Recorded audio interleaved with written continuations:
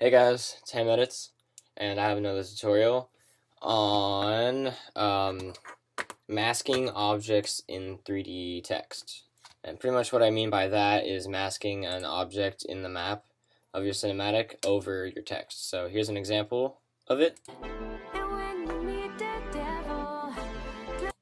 Where it goes, the text goes right behind the pillar, comes out the other side, and kind of starts to go into the other pillar or behind it.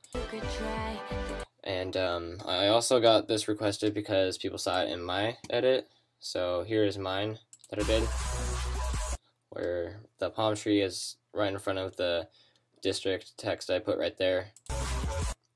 And yeah, I'm gonna show you guys how to do this. So here's the project file. What it is if you guys have seen my tutorial on the 3D motion tracking in After Effects, this is pretty much the same thing. That's what you would do first. So if you go watch my tutorial on how to do this, if you haven't already, then you'll know what I'm talking about. But just track your text. Don't worry about anything in front of it yet. Of course it's going to go behind there because I have the layer off. But just do your motion tracking text, and then I guess you can come back and watch this tutorial. But once you get that done, this is what you'll do next if you want to do this effect. So what it is another a duplicated layer of the cinematic that you used to motion track on top of it. So you're just masking out what you want, because if I take off the masks right here, the text is gone because this is over it. But pretty much we're just cutting out what we don't want and what we do want of it. So that way I do want its palm tree, but I don't want everything else. So that's what I masked out. Of course, you do want to get your layer and make sure everything's all aligned, and just make sure everything's clean and pretty, because if you have it offsetted and then you have the masks on there, it's going to look really weird and the timing is not going to be good. So just make sure that your cinematic is just duplicated from here. You can take off your text or your effects, so it's just the raw clip. But what you want to do is how I start it is I put on my cinematic layer and I turn off the eye so you don't see it, and find the point where the object you want to have go over your text just starts to touch it. So as you can see here, it's just about to touch this, so I want to trim it before that. You can trim it and you can't, or you don't have to, but I just like to trim it sometimes just to make sure I know what I'm doing if I'm just doing one thing. And so trim it right there, go over until it's done passing by the text. So we're probably like right there. It's just past it. So I'm gonna Alt N bracket or just trim it over because I'm on a Mac. So go to the first frame of where the cinematic starts. Get your pen tool and start to draw a mask. So I'm gonna start up here, go down here, a rectangle. I'm gonna make this look really sloppy for the sake of the tutorial and time. You really should take your time on this and make sure every keyframe is correct and to the shape that you want. Obviously a rectangle is not going to be like, it's not a rectangular palm tree. Some are, at least in this game are, but you really should take your time. I highly recommend it. Once you get your first frame going, pull down your mask with the little arrow, keyframe your mask path, and go over 3 frames. So 1, 2, 3, and move your points over.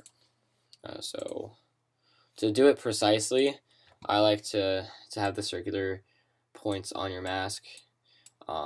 Just click your layer so that way it selects it, and there.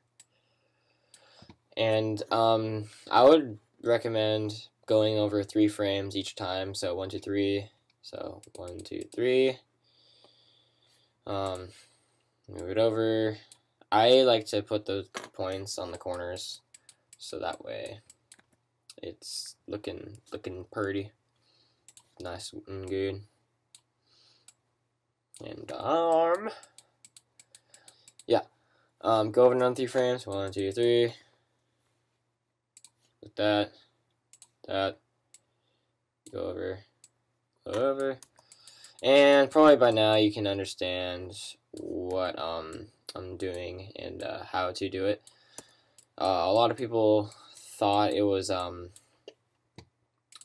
I used elements to put the palm tree in there, and I really don't know if that's possible or if that's a good way of doing it.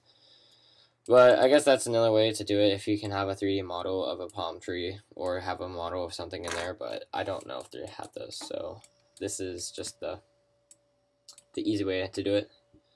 So go over another 3 frames, and I'll show you guys what you're getting by moving all these over.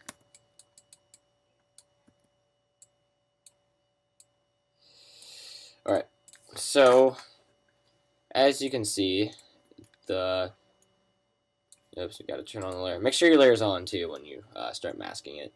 You can see that the text is starting to disappear behind the palm tree, and it's coming out the other side. So that's what you want to get. If you this is what I was gonna say. If you space it out, like let's say, oh, I want to go over here, you know, save time and stuff, and just be like, oh, here, let's go over here. Come on, here we go. Here, here. You really don't want to do it like this if that's the way you want to do it, because it will look very, very sloppy, and you can see it's like cutting out our text right here, and you should be seeing the eye coming out the other side, and it's just not looking good. So make sure if you really want it to turn out good, make sure to take your time, go 3 frames at a time, and yeah. So after you do that, and after you get the masks around it, or the mask, depending on what you do, I would render this out so that way on my computer it takes a while to RAM preview a composition. So I like to make it into its original MP4 file or AVI or whatever you want to render it as, and messing with it, because in here how I took out the district, and or not the district, the chase in the menu, I just like scaled it up and moved it over, and put some timer mapping on it and other things, so that way it looks a lot better. And yeah, so that's how you do it, and that's the base, or the basics of it. Of course, you can get more advanced and try to get the leaves and everything. That takes a lot more time, and probably I would, if you're gonna get really detailed, go each frame at a time to make sure that's just behind it. But it's kind of it for this tutorial. If you guys want to see any more tutorials, comment what you want to see or message me, and I'll get back to you, and I'll see what I can do. Also, I might have some COD 4 PC Mac tutorials on how to get demos and open them and record them on Mac, since some people wanted to know how I did that.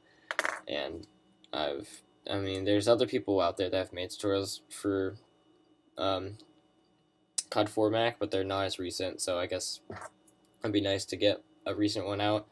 So if you guys want to see COD 4 tutorials, comment below too, like, do that, you know, and yeah, see ya.